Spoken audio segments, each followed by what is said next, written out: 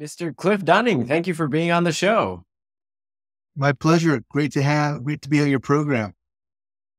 So Cliff, why don't we begin with what you do? I am a podcast producer. I produce 2 podcasts every week. The most noted is the award-winning Earth Ancients, which comes out every Saturday. And that covers known and unknown civilizations. When I say known, those are documented civilizations, cultures who have been around for thousands of years. And then the unknown side of it are civilizations that are slowly emerging through new research. And we feature professionals, academic scientists, archaeologists, as well as field individuals who are doing their own study. We call them independent researchers. And between the two, we have a nice mix of conventional Egyptology or South American studies or American studies. And then we have the alternative side of it, which is people who are making profound discoveries of cultures who we may not know about that fall in an area that is before our written history. So they typically get ignored because we have no reference to them. And so that's Earth Ages. And then on Wednesday, the sister to Earth Ages is a program called Destiny. And that has to do with personal growth, wellness, and spirituality. And the funny thing about it is that I did that because I was a program director for conferences on those topics, and they fit perfectly when it comes to ancient culture. It appears that early people were more in tune with the earth than we are today. And so when you're talking about meditation, when you're talking about yoga, when you're talking about, spiritual growth, these are all things that are discussed in Hindu literature and in ancient culture. So they tie in really nicely. So I do those every week, and I'm also an author of a number of books, and I'm committed to write a couple more right now, and I'm just kind of doing my best to find time to do those. So, yeah. That's a lot on your plate. I mean, but then I want to highlight the fact that you're into these two broad sets of topics, because those are sort of two sets of topics that have motivated me my whole life. I read this book, I don't know, I think I was 13 or 14, called Civilization 1. And it was just, it was the chink in the armor that started, a line of questioning that was, okay, wait a minute. What is this thing that we're in, that we're a part of, that if we don't figure out our past, we're navigating our future incorrectly? Right. And then there's competing forces. You mentioned the call it academic establishment versus independent researchers versus people in the business of spreading ideas that have vested interests in some of those ideas spreading or not. And so there's competing forces, and we're left very lonely in the project of trying to figure out what is actually going on. So it was really awesome when we met at that event a few weeks ago that we connected sort of on a local level, but also on a sort of broader interest level. And they're both subjects that require a deep amount of passion. You sort of like, you don't find people who are just mid about them. And I think that's really exciting. So what I hope to do in this conversation today is talk a little bit about that tension that exists between the, let's call it the consensus view of history versus the evidence that may put an affront to that. And it's sort of like through a conversation with you. So why don't we begin with what you think the consensus history is? So this is what I'm fascinated in, is that when we deal with our current history or the historians that write our history, these are anthropologists, archaeologists, Egyptologists, other cultural or civilization specialists that fall within there. You can also just, bring up the geology, chemistry, a Mhm. little bit of physics, and a little bit of engineering. And what Genetics, linguistics. what Yeah. we're and Earth Angels are coming to understand is you're only as good as your education. So if you're classically trained, academically trained as an archaeologist or an anthropologist, you only are allowed to read from books that right now are outdated, 150 to 100 years old, on known civilizations, Sumerian, dynastic Egyptians, Mm. the Maya, cultures that we have excavated and we understand. When it gets to discoveries that exceed the time limitations of those cultures I just mentioned, then science falls off the cliff because they can't, for the most part, they can't stretch beyond those purviews. The Sumerians were roughly 4,000, 5,000 years ago. The dynastic Egyptians or Mm. pre-dynastics were 7,000 years ago. Just today, there was an article that came out that a underwater discovery found a underwater city off of the Indian coast dated at 9,500 years old. They found artifacts Mm. that they carbon dated. They found evidence through the building and through also clay studies that throw our understanding of our past out the window. This is a very sophisticated city they found. We also see cities like this in South America that date Mm. beyond our traditional understanding. So when we have these problems, what happens a lot of time is that they are, and this is a great example for Egypt, is that they're suppressed. They're not released to the general public. They are put aside and ignored. And so it's only through the efforts of non-academics that we get a sense of these cultures. People like Graham Hancock, Robert Bauval, um, and I could give you an Robert Show. encyclopedia of independent researchers, some in the academic field, who are showing us that our history needs to be expanded. So the real problem Mm. is reaching beyond our history books and looking Mm. for data on these new discoveries. And these new discoveries literally are happening every week. Mm-hmm. And there's an interesting point there that is that we take the timeline of events of what happened in history, and some of those events we can assess more reliably because we witnessed them ourselves, and so we can check the timeline against our personal experience or our parents' experience or something like that. But as you get closer to the beginning of history and the beginning of recorded stuff, um, it gets much harder to know exactly when something happened, right? You find a plate in the middle of the jungle. And so there was this evolution of technology that probably wasn't originally from the realm of archaeology. It was like radiocarbon dating or things like that, physics, Right. that enabled certain claims to be made about the timeline. But then you sort of start adding those things together in terms of all the layers that could go wrong from, what the model that you end up with versus the data in the field. Yeah. Um, and it starts to paint this really crazy picture of like, oh, these things that we've taken for granted. Um, I remember, for example, I watched the Oliver Stone documentary on World War II on Netflix for the first time. And that challenged my entire notion of what I thought history was and the configuration of the world as it applies to very modern things. But if you extract that, 10,000 years past, and I think that there's interesting things with sites like Göbekli Tepe, where just no matter how you slice it, this thing is 12,000 years old or 9,000 years old. I forget exactly the date. It was buried, and you can just date the top layer, and you can know exactly when the layer was around. Um, and that puts the entire thing into question because then your sense of time is all wrong.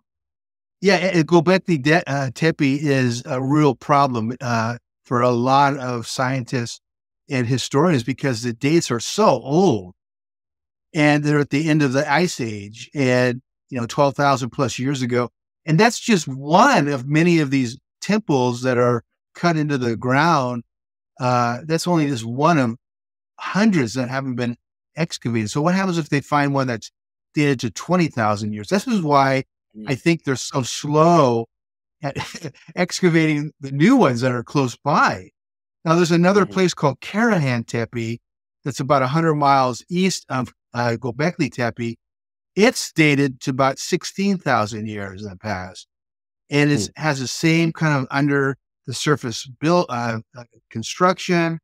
It's got columns, it's got animals and human figures intertwined. And it looks like it is after a devastating event of some kind because they covered it up. And then we're looking at it now. So these discoveries are just changing our understanding of history. It's pretty amazing.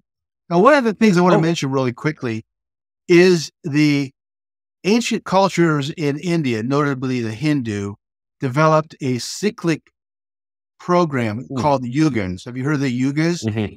Yeah. And the Yugas are 2,700 year cycles.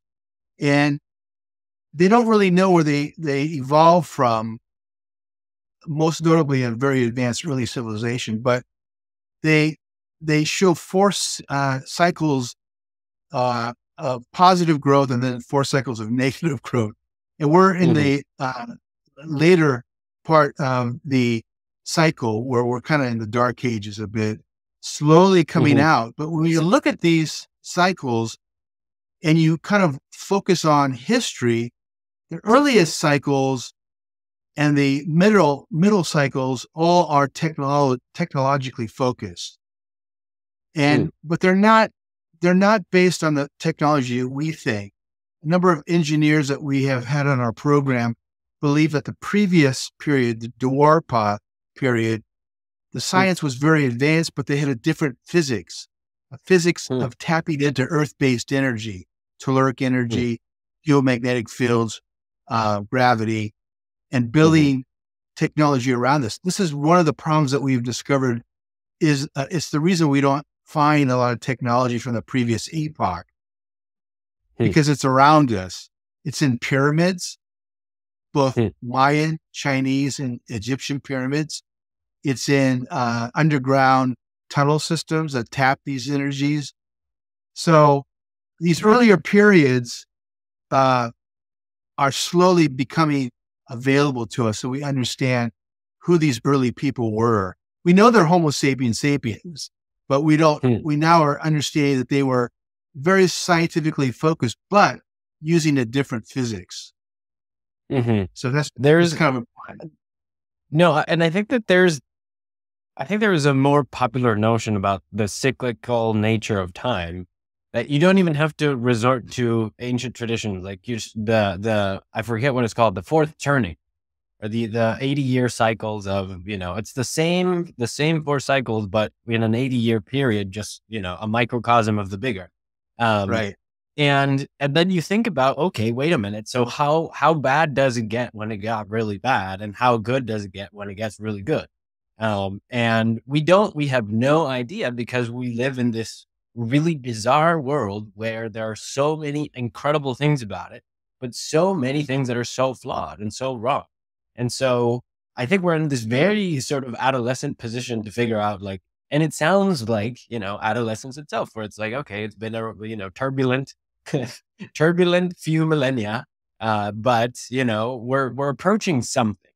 So that's on the topic of time. And then on the other component about the evidence that we see about technology that would exist in pyramids or things like that, right? There's something that I've always found really interesting that is these are gargantuan amounts of effort required to build these things. Oh God, yeah. I mean, just with the resources we have today and the ability that we have today of not actually have to do labor ourselves through technology, we could probably build a pyramid. I mean, I'm sure we could, but we could. Why? It would cost tens of billions of dollars and be one of the biggest projects we could think of, but we could pull it off right now. Yeah, and that's what I think too. But but then it gets to the second question, that is, but why would you do that? Why would Yeah. you decide to do something that has these set of features about it, and yeah, and then, well, why don't we go there a little bit and say, okay, we can't talk ancient history without talking about the pyramids. What are some of the properties of the pyramid that sort of hint at, let's say, alternate explanations about our past? Right. Well, the big grand pyramid is Khufu's pyramid, and it's associated with him because they found his cartouche, and there's a Sphinx stele where his name is mentioned a couple of times as the builder. But more and more people are thinking that he was the great repair or update pharaoh of the Khufu pyramid. And we know this because if you go to have you been inside the pyramid? No, I would Oh, love to.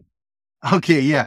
When you look at the outside, first of all, it is a monster, 300 feet plus tall. Each of the blocks is 2.5 tons. And the interior is made up of slabs of granite that average about 50 tons. But the most important thing about this pyramid, the Khufu pyramid, is that when engineers look at it, it looks like it's a precision carved interior. So there's what we know now is the king and the queen's chamber. There's the grand gallery, and there's the subterranean chamber, which goes deep about 150 feet under the pyramid. But what we have learned through people like Chris Dunn, who's a NASA engineer, is that the interior was cut with such a level of precision, and there is residue of various chemical compounds on different parts of the wall. His hypothesis is that there was some form of combustion that took place in these interior rooms. And recently, NASA scanned the interior as well as the exterior of the Khufu pyramid, and they found that it hooks up to a tunnel system that delivered water to this bottom or subterranean chamber. So they believe that the water was pumped into the king's and queen's chamber, which are rooms, and through some form of combustion, energy was produced. And this is the theory that has taken place. What we don't know is when it was built. Whoever built it is the definition, he's an earth-based scientist because they're not using a nuclear fusion technology. They're not, using turbines. They are using gravity, telluric energy, hydrogen passed through into this chamber, and water and some other chemicals. We're not quite sure what they could have been, but some form of combustion or energy generation was produced in that grand pyramid. So, and we also see this now in the work of John Burke, who was down in Guatemala to some of the oldest pyramids in Tikal. He measured the energy coming out of the World Pyramid, which is one of the oldest parts of Tikal, the Mayan city there. And at 2 p.m. through 4 p.m., the energy that's generated from that pyramid is enough to power small devices, as well as what they do now is generate greater seed propagation. They put corn seeds on there, and it changes the interior of the corn, and they can grow much more fruitful, much larger. And that's not the original reason they built the pyramid. Other reasons that we don't. Sir, these pyramids and these types of structures are another time period, another science, and physics that we're just getting a hint of in the last maybe 5 years. So, and I think and I think it's like extra crazy if you think about, we don't know when they were built. How long does it take for something like that to erode? What do you make of the astrological component and the astronomical alignment of these structures? Well, it's really looking more like our ancestors really had a connection to the cosmological, planetary energetics. Astrology is all about how other planets and star systems, constellations affect us on a physical level. And good Hindu astrologers can not only predict how your health's going to be, past, present, and future, they could also give you a sense of what to look forward to, business-wise, prosperity, what relationships to look forward to. And it's all based on the time you were born, the day you were born, and where you were born. The dynastic Egyptians took it one step further. They had temples that were aligned. In fact, if you look at both the Maya and the Egyptian dynastic civic areas, temples, pyramids, buildings were all aligned to the star constellations. As an example, the Great Pyramids of Giza are aligned to the Orion constellation. Well, what does that mean when you say they're aligned? The belief was that by aligning these buildings on Earth to these constellations, you were plugging into them. And the ancient term was as above, so below. So their belief is, and we're just beginning to measure this and understand why they would do this. They believe that by connecting with these ancient star systems, you would connect with the energy that they produce. And I give an example of astrology, which is a personal energy connection, but on a bigger scale, Earth or these civilizations being plugged into these constellations means that there's an energy connection that we don't understand, but is on some level, it must be helping the Earth, the planet. And more than that, even though those civilizations have died off, when they were active, they must have been just pumping out energy, and their culture must have been just refined and I would think very, very healthy. But the thing about it is that it's like, how do you measure that energy? Well, we're not quite there yet. But it was important enough for our ancestors, and we see it, like I said, in Egypt and in Yucatan and in Mexico with the Maya. It was important enough for them to architecturally design their entire civic areas to align with these cosmological planets. It's just amazing. So there's a couple of things that always stood out to me. There's the fact that there was such a degree of precision when planning these things out. For instance, aligning a building with the summer solstice or something like that, where you sort of like, but then it's sort of this magical experience. Like once the building is enabled or is released to the public, or like it's made available, you get one day a year to see if you get the snapshot, like the perfect sunrise as it is perfectly centered up between the gates or something like that. And there's no way to record that thing. There's no Instagram. There's no way to do that. You just have to be there one day a year, and witness perfection. And like humans did that.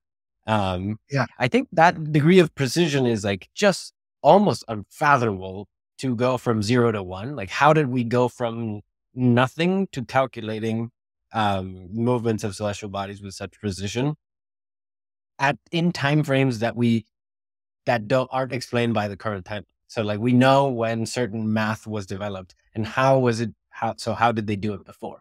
That kind of thing. And then there's another layer which I want to ask you about, which is, what do you make of it being a global phenomenon? Why is it distributed thousands of miles apart? You mean these ancient centers? Yeah. Well, I mean, I kind of hinted at it in the very beginning. Those early people didn't have Wi-Fi, didn't have the internet, didn't have uh, uh, interference from unseen wave systems, which are not really good for us because we're losing the sensitivity to Earth. This is why on Destiny, I suggest that people get out and walk in nature as much as possible to reconnect. Those early people were so fine tuned to the Earth that they could feel telluric energy, geomagnetic changes, gravity. They could feel the connection with other planetary systems. They were taught how to understand, how to work with them, and how to harness those energies. And we've lost that. We've completely lost it. And I think it's really, I'm kind of hoping at some point Wi-Fi will veer off into some more less invasive technology so we can gain back our tuition, our sensitivities to energy. I am a Reiki teacher, and I was trained to use subtle energy. The term that we use is universal energy. And when I put my hands on somebody, I can feel what's going on with them, but I don't have a ego involved. I don't go, well, I'm going to heal this person. It comes through me and I just do my thing, let the energy go where it needs to go on a person who may be ill.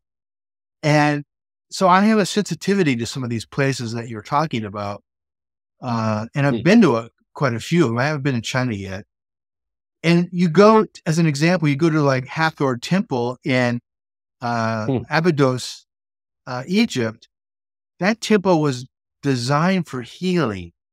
So you give the example of like the spring equinox and the summer, fall, winter, solstice equinoxes. And those are the high points where the energy is the highest, where you can feel the frequencies. Hathor is made, and there's rooms, different rooms for birthing, for degenerative disease, for enlightenment, for whatever, healing bones. You go to each one of those rooms, and if you quiet yourself for a few minutes, they're tuned in a certain way. So you can feel like, you know how if you put your finger on a battery, you get that little shock. Some of the rooms actually feel like that. It's like, it's a slow, undulating wave passing through your body. And some people have measured it, but it's not something we can actually measure with a great deal of accuracy, because it's like, it's between gravity and telluric field energy, which is coming up from the Earth too. So it's somewhere in that middle spectrum that they were able to tune this temple. And the pharaoh's wives would go there to have their children, and there was ceremony there. And it was occupied continuously. They say it's only 3,000 or 4,000 years, but it's sitting on top of an earlier pyramid or earlier temple that they haven't dated yet. And I bet you 2 to 1, if they ever get down there and did it, it's going to be the 12 plus thousand years ago. Yeah. The intact date. There's a couple points there that I want to riff off that are, I think the subjective feeling that you're describing around the energy of a given room, is basically the science of architecture, right? It's not an insane thing to say that like certain buildings are designed to evoke certain emotions in people or certain, functionality in people. You see places of worship have similar patterns. You see places of healing, like hospitals and things like that. Police stations that like they sort of take the shape that is sort of like tuned to their function, right? Right. And then you get lost in the proportions, the recurring proportions that you find in the sizes of these rooms and the relationship between dimensions in these rooms, and how they reappear in music, and how they reappear in astronomy, and how they reappear in so many other places. And this is the whole Randall Carlson sacred geometry aspect of it. So there's that, which I can't help myself from mentioning. There's the other part that I want to sort of double click with you, because I think it was interesting when you said they didn't have Wi-Fi. I agree. It probably wasn't Wi-Fi. I mean, all odds are it wasn't Wi-Fi, but because you have this global phenomenon happening across continents, across oceans, across hemispheres, it appears that there was some kind of global coordination mechanism, right? Or there's some kind of way that they're all oriented around the same phenomenon. Like, why is it that they're, and so what's that about? Like, so what do you think of that So aspect it's of one the of the global? biggest problems archaeologists have. It's called diffusion. And diffusion means that there is cultural exchange of technology, of theory, of lifestyle, of civic development. And the reason that the archaeologists don't believe in it, it would mean that people from Europe travel to the Americas, people from China travel to the Americas, South Americans travel to present day Australia. They cannot get their heads around the fact that if there are similarities in a culture, like as a great example, the Olmec are very Asiatic looking. And we can't get our head around the fact that there's Chinese scientists that believe that the Olmec come from a very late culture in China. And that would be called cultural exchange or diffusion. So the challenge that is placed upon science is, how do we make sense of this? And this is where they come up to a brick wall again, because they can't see beyond it or think about a possible solution or be more flexible. Then it doesn't exist. The Olmec are a phenomenon on their own. There's no connection with China. There's no connection with Europe. And there's no connection with anybody else. So it's a bit of a challenge to deal with. But when you say, in my explanation for why are these phenomena, these megalithic cultures in every major country, except really America, United States of America, is the fact that there was exchange. There were people in boats going from Europe, Middle East to South America. And we have people on our show all the time that show reference to that. Evidence in artifacts, evidence in buildings. Just recently, there was a discussion on Peru and Cusco and Sacsayhuaman, which has these monstrosities, these monolithic sized walls, and the stones are 500 tons, and they're perfectly fitted. Well, it's the same thing we see at the Osirian building in Egypt. The same exact stone masonry was used there. Well, why are they similar? How are they similar? It's very likely the blueprints or the technology was passed along. We just can't accept it if we look at today's historians, because they cannot think outside of the box. There are museums, especially in the United States, that are filled with artifacts that, because they can't explain them, they hide them away from the public. That's why I love going to Mexico. If you go to Mexican museums, you see figurines holding technology, wearing suits, looks like space suits or sub-zero suits. You see them sitting in aircraft of some kind. You see anomalous figures and artifacts that would never be allowed to be seen in the United States, because we cannot allow anyone else to change the narrative. That history starts and ends, and these are the civilizations that were around, and anything before 9,000 years ago, or pre-dynastic Egyptians or Sumerians, were hunters and gatherers. So, well, I think it's interesting to see the tide shift from, becoming sort of the mainstream view being challenged by other aspects of science that just are doing their own thing and then just trample through some of these things. For instance, the finding of genetic similarities between South American populations and Polynesian populations that just like upend the sort of crossing of the Bering Strait story and the Clovis First, aspect of or theory of how America got settled. Right. And but that's just because some geneticist was doing his job or their job or her job. And but you could apply the same thing for linguistics and find linguistic patterns, that match, and the fact that all languages basically in the world come from the Indo-European family, which, goes all the way back to Sanskrit. It really Yeah. just starts painting a very different picture of how we see ourselves and how it informs our relationship with the world. How do you think? So what do you make of this? I personally find this a little bit distressing, right? Like, so what is actually going on, and why doesn't anybody seem to care that Well, the the thing is, it's story? like anywhere now, and it really has to do with Western points of view.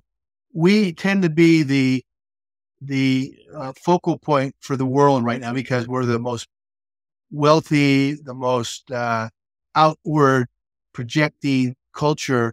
And so our views are the right views. And so we ignore South American scientists who believe that and have shown that there was a whole migration thousands of years ago that came up from Antarctica, a whole different hominin, and populated South Really? America and then populated Mexico.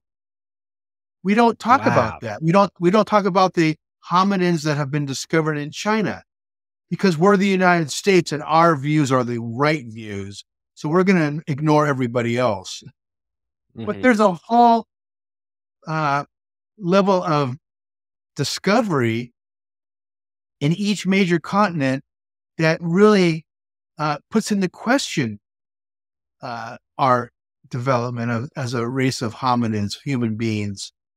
And like there's skeletal remains of a very unusual uh, Homo sapien that is found in Australia who has a longer head. Hmm. They've discovered that he has more brain mass. There's the Paracas people of Peru who have cone-shaped heads that have 30% more brain mass than we do. It's thought that they were migrants from Egypt because some of the early people in Egypt had elongated heads.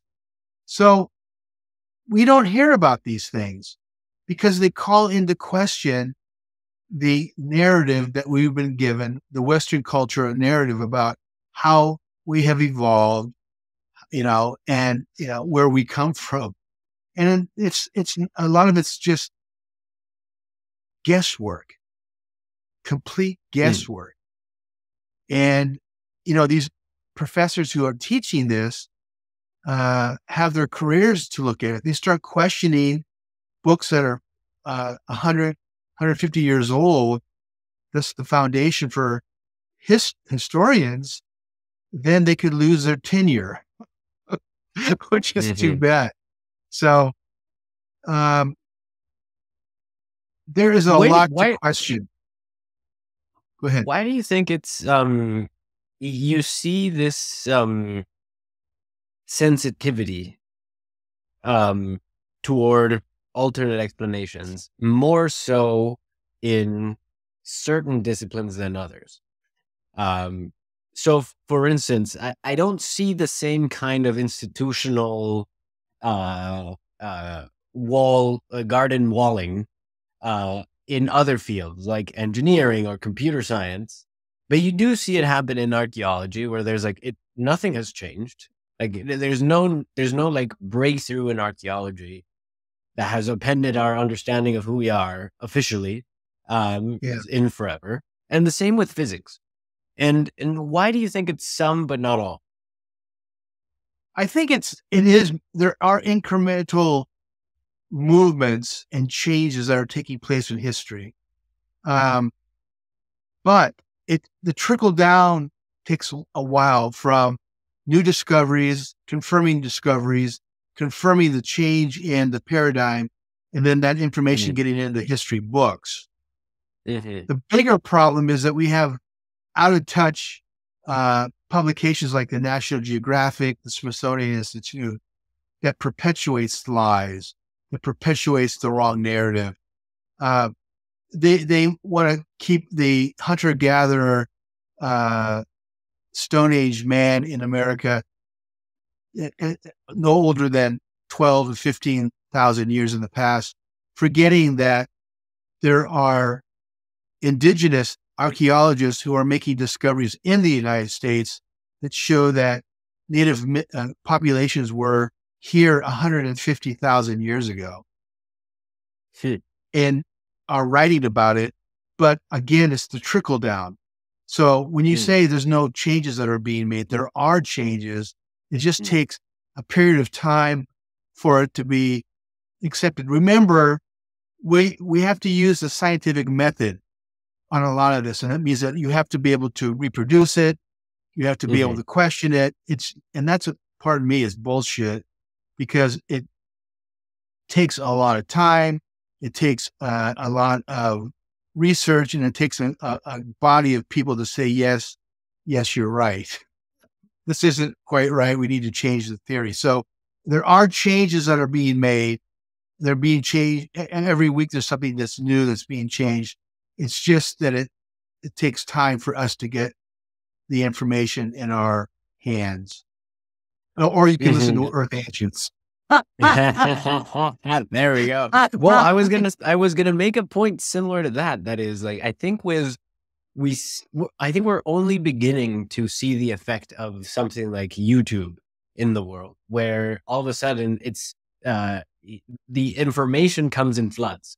There's a new story that breaks, and you get all a kaleidoscope of perspectives around it that are from independently driven people to comment on certain things. Like, oh, I found this inconsistency. I found this other inconsistency.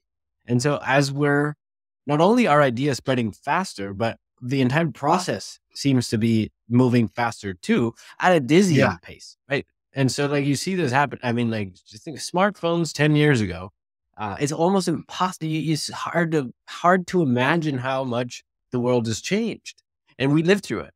Um, but then, I think of the coming age of AI. I think of, advances in military technology, in, simulating information spread and things like that. Um, I am both excited about the possibility of a new system that is sort of like a faster version of getting at consensus truth. Um, Yeah. You just mentioned Faster, it though. fair. Christian, you just mentioned it. AI. Somebody Mm. someday is going to fine tune AI and punch in something like new research on ancient civilizations, and they're going to get a a an AI system that goes beyond just what is known and can Mhm. begin to analyze theories, hypotheses, and discoveries and bring it all together. Right. I know this because I'm using a new Mm. AI writing tool that can take the styles from a number of well-known authors and combine mine into making unique uh, written pieces. In fact, books. So Mhm. all we need to do is fine tune AI to be the feelers, the spiders who go out and find data, and then go beyond what is acceptable through this programming into what is possible. No, I think it's this exciting new kind of thing in the world where we're going to have a flood of information because AI is going to enable the production of more things of higher quality over time. And so there's going to be an infinite amount of good stuff to consume and to Yeah. learn about and to analyze. But then you're going to need an AI to be able to filter all that stuff to find the thing that is most relevant to you right now. And so Yeah. you have this sort of arms race situation going on. And then, there's all the complications around, like, who's building the AI? How is it fair? How is it, how do we know that there's no hidden stuff somewhere in there that benefits some people over others? Um, I think it's exciting and but a little terrifying, right? I think like it's, I think it's going to be an interesting next couple of years. Um, Yeah. but I think it all strikes me as this very interesting convergence of things. It's like we're finding out who we really are.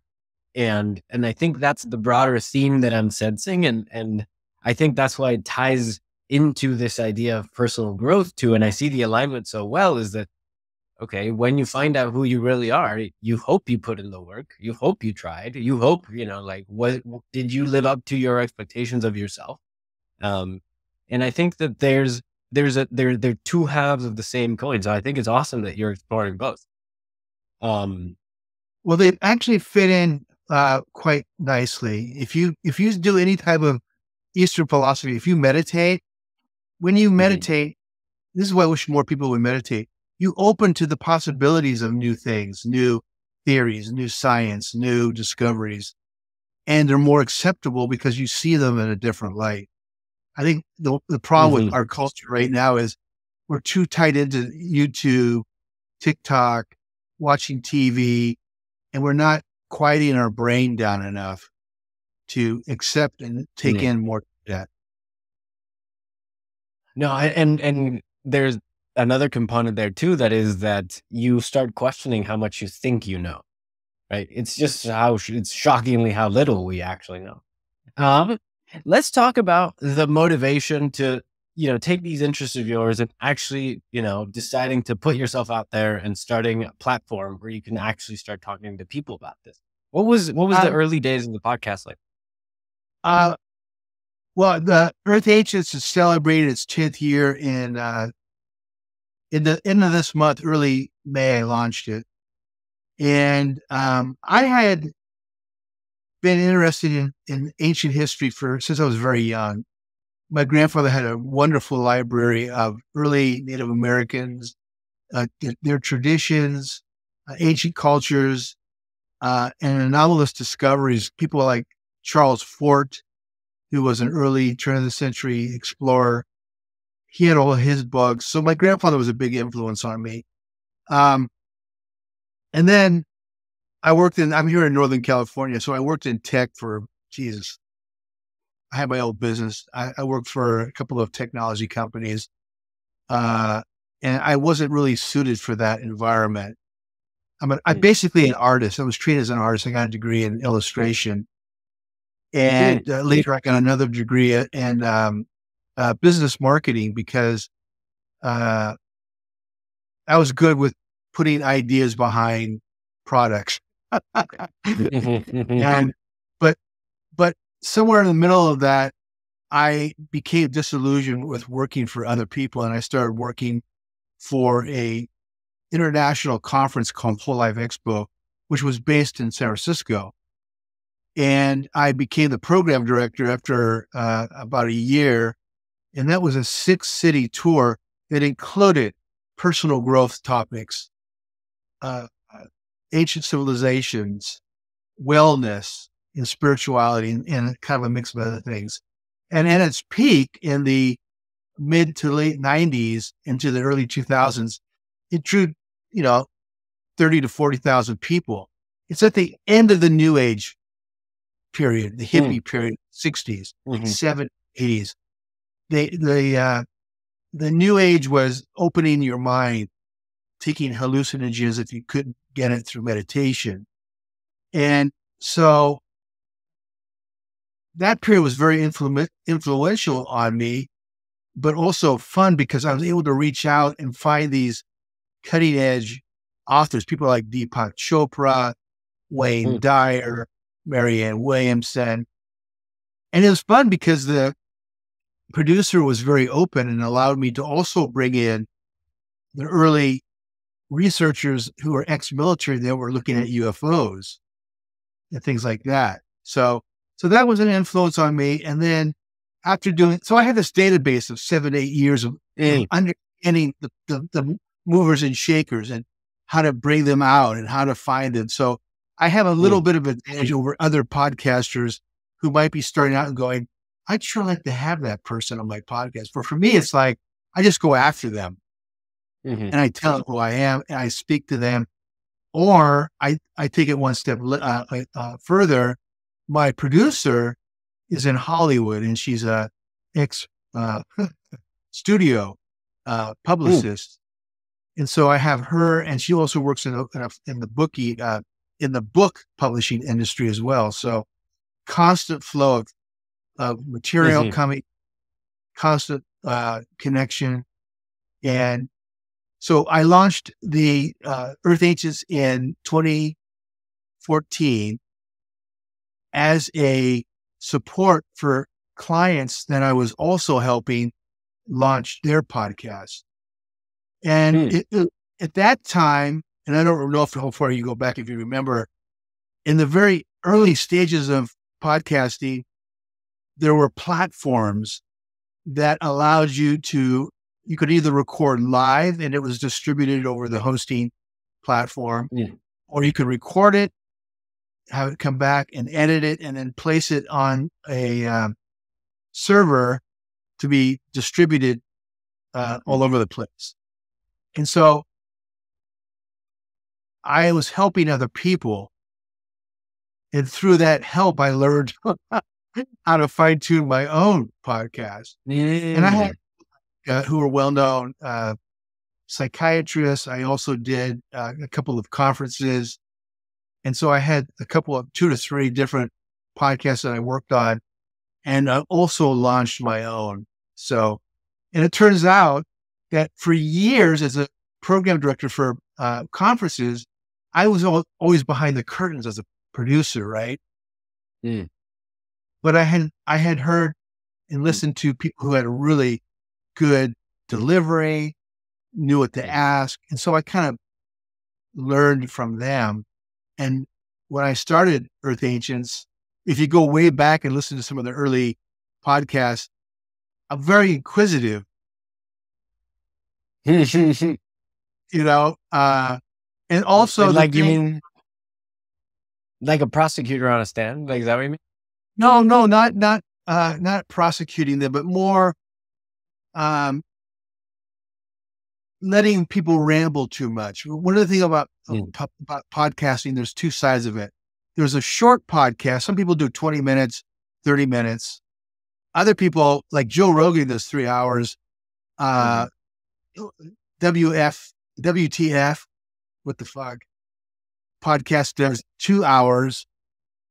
That's to me, I can't carry the energy that long. Most of my podcasts are 60 minutes because, you're putting the energy into your questioning. And if you're not getting the feedback or the answer that you want, then you have to deliver another question that gives, you have to be part of the audience, also the host, right? So you know who your audience is. They want a certain level of clarity. And that's the beauty of radio, TV, and podcasting is getting clarity on a subject. So, and I think I've found so many learnings just in my brief journey into it that it's just, I can't imagine what 10 years does to you. And like in terms of ability to, keep a conversation going if the energy isn't quite there, fortunately not too much of that, but has happened. Then the innumerable steps of production that are very easy to overlook. There's like the guest outreach, guest pipeline and scheduling. There's, actually preparing for the interview and making sure that there's rapport, and then actually conducting the interview and doing the live dual, wearing the 3 hats at the same time, where you're producer, audience, and person talking to another human. And then the post-processing thing, which is editing and then adding whatever, beautification things you might want to add to it, an intro, a monologue, episode description with references. I mean, it's a decent amount of work, and there's no good tooling for it. I was very surprised that there's only beginning to be a class of tools that are, sort of better for podcasters. But for some, I can't imagine what it was like 10 years ago. Yeah. Oh, in the beginning, we would gather, you're part of the San Francisco or the Bay Area Podcasting Association through Meetup.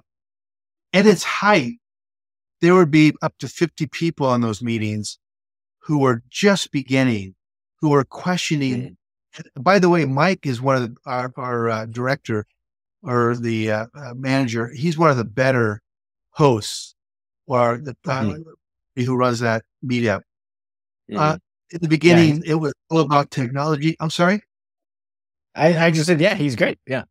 Yeah, he's great. No, he brings in good people. He talks about technology, and he brings in some old dogs like me and others who can be open to those who are being introduced to it, because there really isn't a school.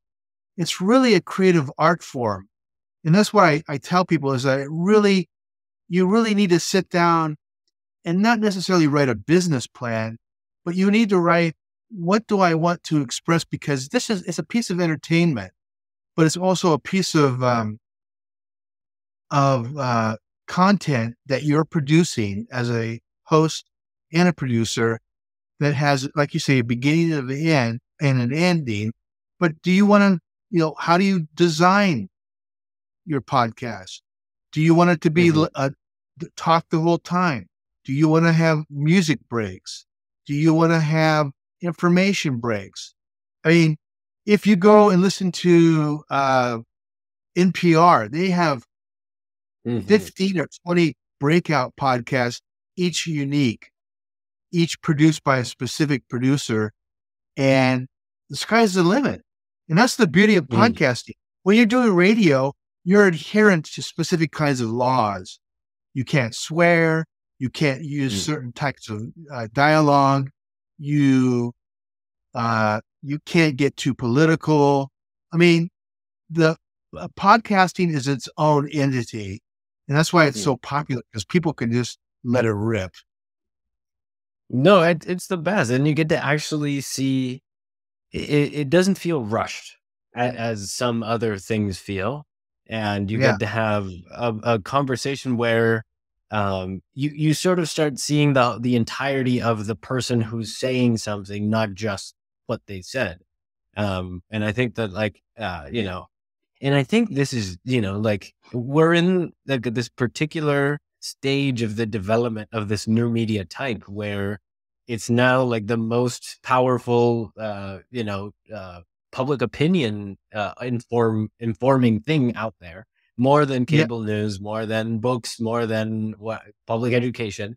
And I think it's really crazy because we'll see, and what the next thing is. And so it's really interesting to see, how those things evolve. Right. And one of the things that has always stood out to me is how much of the long form content gets repurposed, clipped and compilations and so many ways to repackage the same stuff. And what I like about podcasts is it forces you to have the best conversation you can now, and the most insightful conversation you can have now. Adding up all the layers of we're across the bay from each other, but we're doing this virtually, and we come from very different cultural backgrounds. It's just crazy, pretty weird time to be alive. Cool though, because people get a sense of who you are as the host. You develop a collective of listeners, and they look forward to hearing how you interact with the other person. They want to know how Christian is, what's on his mind today. Why did he invite this guest on his show? And more importantly, what does he find intriguing enough to have this individual?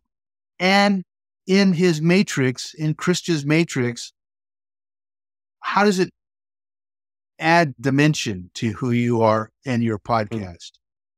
So you're creating your own little world. And the more you do it, the more you grow, and you have a following, and that's, it's kind of cool. And super cool. I'm excited to get there. Year one. Well, I mean, as before, it's consistency, it's passion, If you don't have passion, you're going to, you know, and I've talked to a lot of people who are like, well, I think I'll do it once a month. I'm like, oh my God. And then I think I'll do it once a week, but then I'll skip a week. I'm going on vacation. It has to be your lifeblood. Hmm. It has to be, it has to be, uh, who you are. Hmm. I mean, here's your arm, your head. Here's your podcast. Implant, Well, like a, let's talk about consistency a little because it's something that I've historically been very good at. Um, but with podcasting, I think that it's been an interesting negotiation where the trade-off between quantity and quality. So I want to constantly try and make every episode better, the production quality better, everything like that. But if you're pushing the limit, as I was doing 2 episodes a week at the beginning, there's no time for innovation. There's no time for exploring something different, spending a little don't bit more do that. time in. That's not true. I'm sorry to say that. There's always, All right, this is what we need. Yeah. I mean, if you're saying there's no time for innovation, then you're screwed. I If like you're that. working, This is what I need. say you're working 9 to 5, I can't remember. You told me I think you used to work at Google. Mhm. I have friends that work at Google. That's a demanding company. A few years ago, they wanted you to practically live there. They had places you could sleep, get your meals, dry cleaning, babysitting. And so in that kind of environment, yeah, it's like, I don't have enough left to be innovative. But if you think of it like life, like it being a form of nourishment to do each Mm. show, then you can incorporate it into your life. So as an example, say you're working your job, you're thinking, what's the theme? What are we going to talk about this week? What's in the news? What's Mm. the show about? What are you passionate about? This stuff, I swear to God, if you're thinking about developing a show, it kind of bubbles up in different places. Little Mm. Mhm. ideas, little, little news, streams. Um, I mean, I love TikTok. I love the internet. I love, YouTube. And you're right. It can be overwhelming, but you'll be surprised once you set an intention for receiving data to make up your shows. It'll start flowing, I swear. Yeah. You cannot just sit back and go, come to me. You Mhm. have to Mhm. activate it through intention. And it's like, set it every morning, maybe before you get out of bed.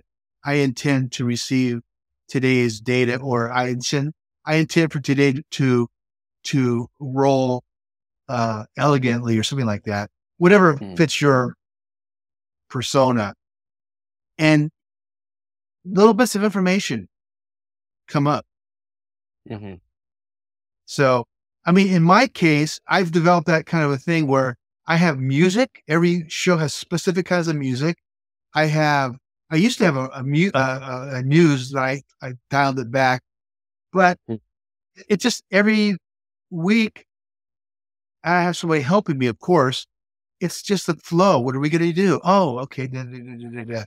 So you can do it. I can see it in your face. Oh, no, no, no. Now that I've found my weekly cadence, I definitely, a lot of the stuff that you're saying now resonates a bit more. I think, so I was doing 2 a week and upholding 2 a week, even with taking time off. So that meant I had to front load a whole bunch of stuff and, and I was doing everything myself.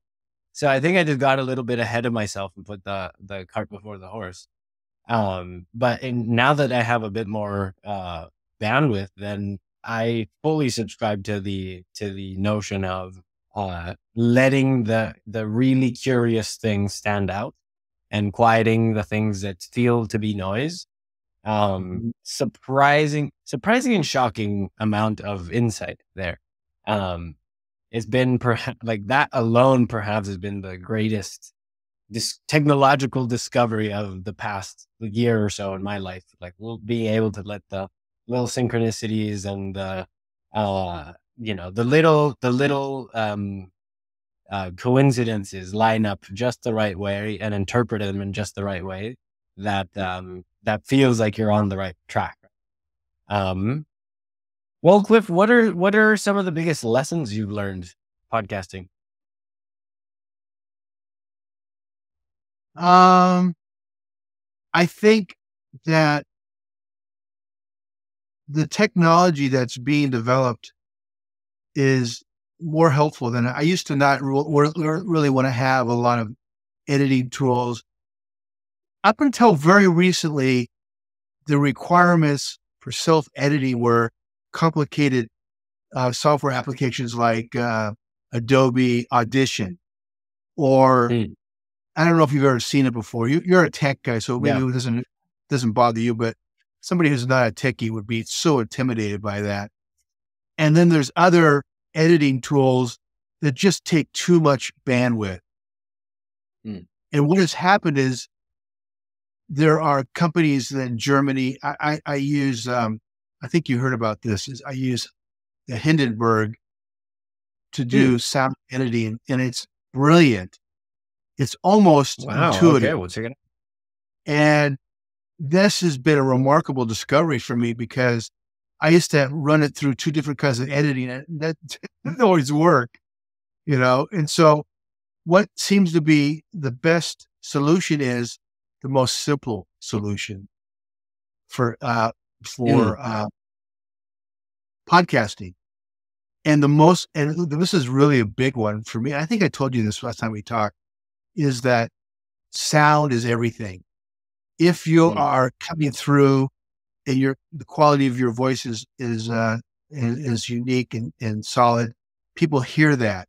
If your guest is waving off and it's fluctuating, people don't like that. So your editing tool should bring them as clear as you are coming across. You and your guest should be clear.